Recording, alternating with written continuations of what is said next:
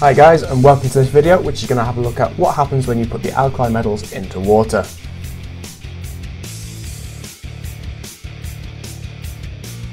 Okay, for this part of the video then, what we're going to be focusing on is what you see when you put the alkali metals into water. So there are three ones that you need to be able to describe, which are lithium, sodium and potassium.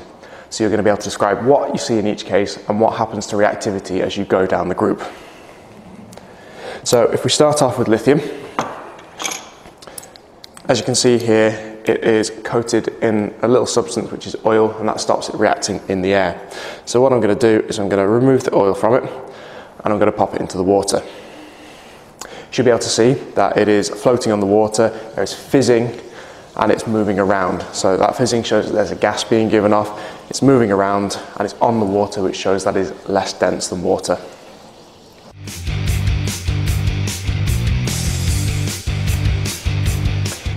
Okay, so if I move on to sodium then, sodium is the second one down. There will be some similarities and some differences.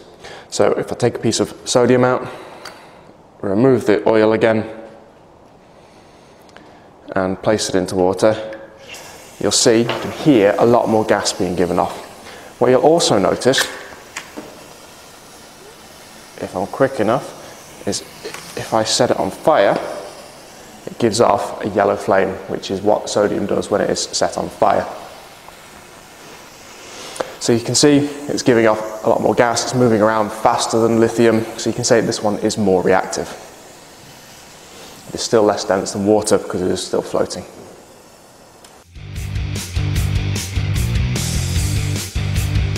Okay, if we move on to the final one then, which is potassium. So I take a piece of potassium out,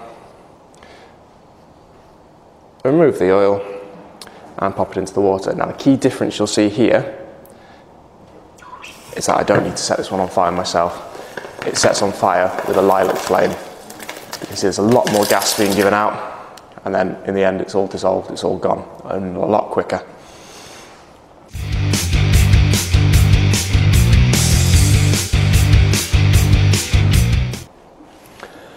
The final thing to point out then is that these alkali metals take the water and they turn that pure pH 7 water alkaline. So you can see now it's gone purple, which is around pH 11. Okay, let's have a look at a couple of questions then. So we've got three here. The first one being, which of the three is the most reactive alkali metal? So you've got sodium, lithium and potassium. Now remember, in the exam you would have a periodic table. I've put it here for you. Question 2. When you put alkali metals in water, similar reactions occur. Use your knowledge of these reactions to describe how you know the order of reactivity. So what you need to talk about here is what happens when you put each of those metals in water, the ones that we've done, lithium, sodium and potassium, and how you know the reactivity increases as you go down the group. And then number 3, look at the group 1 on the right, predict what you would see if you put rubidium into water. So that's the fourth one here.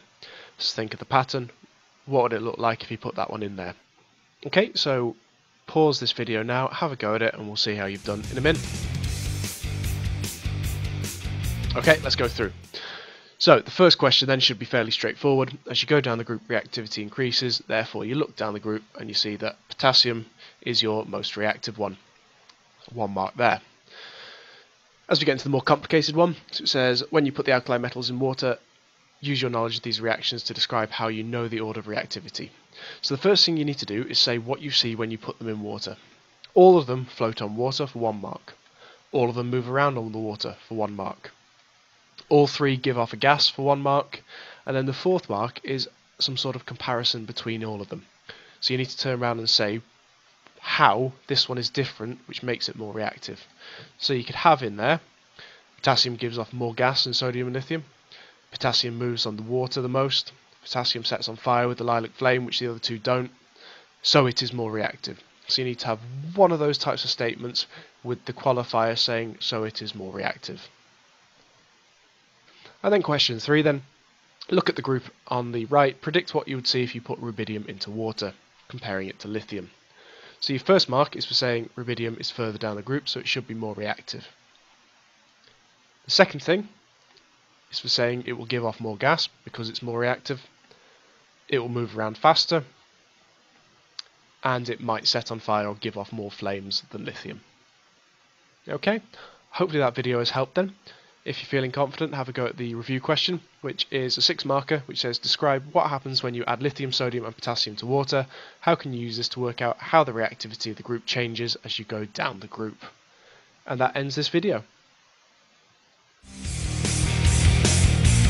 Hi guys, thanks for watching. If you enjoyed the video, please click on like down below. You can have a look at my latest video up there. You can also have a look at my website if you haven't seen it before, and you can click on subscribe down below. Bye now.